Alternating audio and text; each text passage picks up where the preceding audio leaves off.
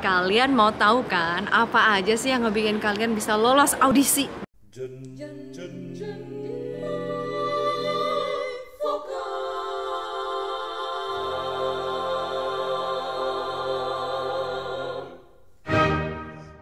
Halo teman-teman semuanya. Nah, topik hari ini seru banget jadi ya, gengs. Gue dapat kesempatan buat wawancara eksklusif demi kalian nih. Kan katanya banyak yang nanya tentang audition kan. Sekarang gue dapat appointment dengan Monica Damon, Head Department Classical Singing dari sekolah tercinta Koninklijke Conservatorium. Nah, jadi kalian jangan lupa ya, ikutin, tonton sampai habis karena menarik banget. Halo semuanya, selamat datang di Jendela Vokal. Now, my name is Daisy and this is Monica Damon. It is really a great honor for us. Monica Damon is the head department of classical singing, and I saw in your office also for the conducting. Yeah, I'm the head of the singing department, which is classical singers, but also the singers that are specializing in early music, and I'm the head of the choir conducting. I have several questions to ask about the audition. What is the most important quality to study at the conservatoire as a classical singer, and for example like bachelor?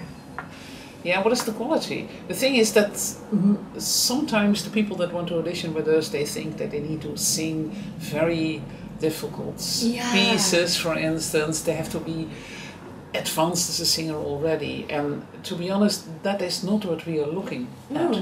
What we want to see is that we see somebody who really wants to be a singer and a musician, of course, but also is somebody whose personality interests us. If we see a young person who is really sparkling when talking about music, who really can tell us why he or she wants to be a singer, that is very important for us. Yeah, and for the audition, it's important that they let us know at what level they are at that moment. So we always say, we also put it on our website, sing something you are comfortable with. Yes. It can be very simple, that is no problem at all.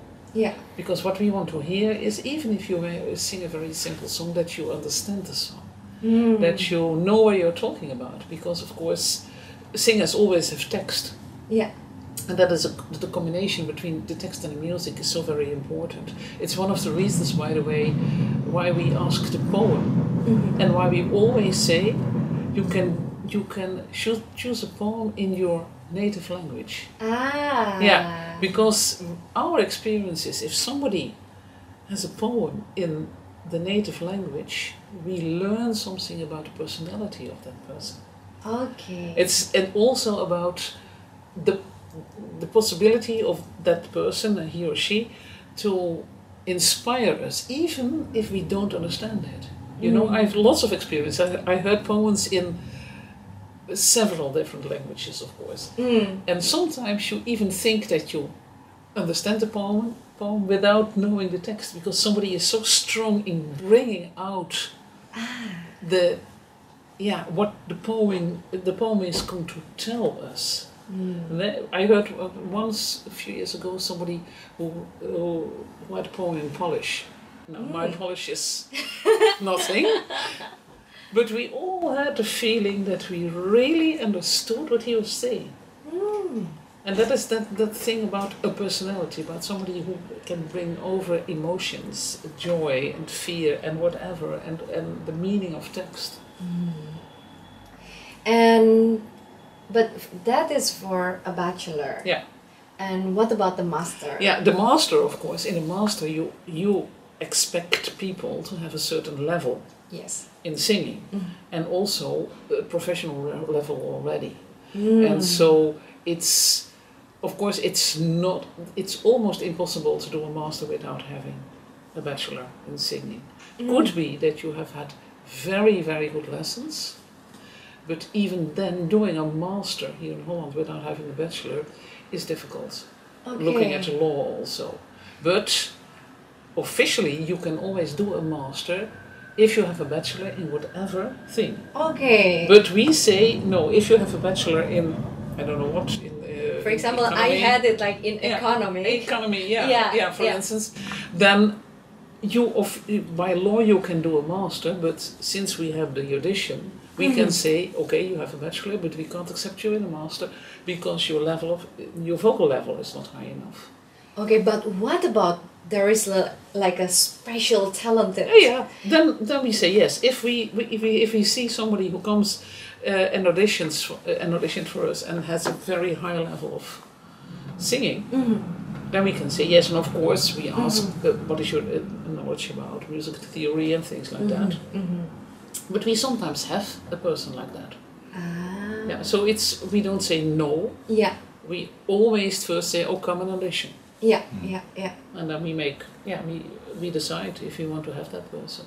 I see. And it could be sometimes that we offer, that exist, that we say come in a pre-master year. Yeah, pre-master. I was about asking that. Yeah, that is also a possibility. If you think, okay, you have a very high level in singing, but you miss some other things that you need to have when you want to study a master year, then we can say, okay, come in the pre-master year, and then we see if we can offer you the courses, sometimes even bachelor courses, to fill the gap. Yeah, I see. So we are quite flexible in that. Because I also see some students immediately go to the third year or fourth year, and then they also can go to the master afterwards. Yeah. So they don't have to go to the first year of bachelor. Yeah, but that depends, of course, because if you come in, for instance, in the third year in the bachelor, then you have to prove that you have the knowledge we learn you in the first and the second year. Yes. But if sometimes you come from all the conservatoire, of course. Like me. Like you. Yeah. So if you come from all the conservatoire, then we can say, okay, we accept you in the third year, for instance, but you have to give us the information about what you did in that conservatoire, and then that information is going to what we call the exam committee. Yes. And then they decide if your level is good enough to start in that third year. We decide about the vocal level. Yeah. They decide about other courses. Okay. And so, but if you come from a conservatoire, a good conservatoire, most of the time it's no problem. Sometimes you have to do some courses because that conservatoire did not offer those courses, for instance, which we offer in the first and second year. Yeah. But we always try to make that possible. Yeah. I'm very happy actually, like this school is very flexible. For example, like if I already reached the level, then I can ask for exemption.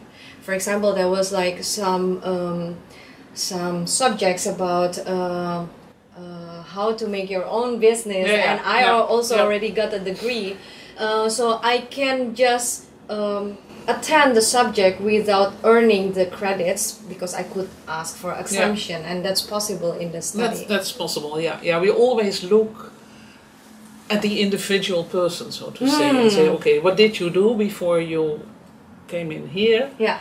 And okay, and no, you know that we talk about it and say, okay, it's nonsense that you follow a course when you already have a grade. In your case, in economy, for instance. Yeah. So that is what we always look at.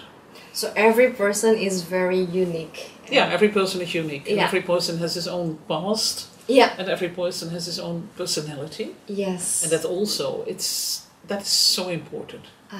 We know that we have experience, and you can see and you can feel when you talk with somebody, oh, this is somebody who knows what he or she wants to do, knows where to work on, knows where their gaps in knowledge are, for instance. And that is, we don't like the people that say, oh, I want to have a diploma, but I don't want to work hard.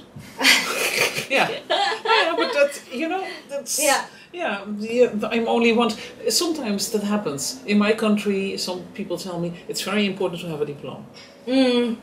Of course, I understand that. But if you say I want to have a diploma, trying to get it in the easy way, then we think, okay, is this the kind of person we want to have? Yeah.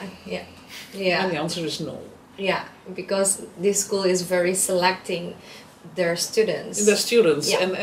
and the moment somebody comes in and we think, oh, Yeah. you know, there's a lot of knowledge lacking, but Yeah. we like the person, we like the way he or she behaves, we like the musician that person already is, then we Yes. try to help him or her Yeah. to make it possible.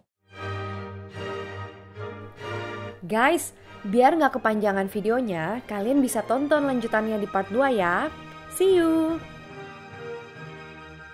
No, officially there is no age limit, but Okay. if you are 64...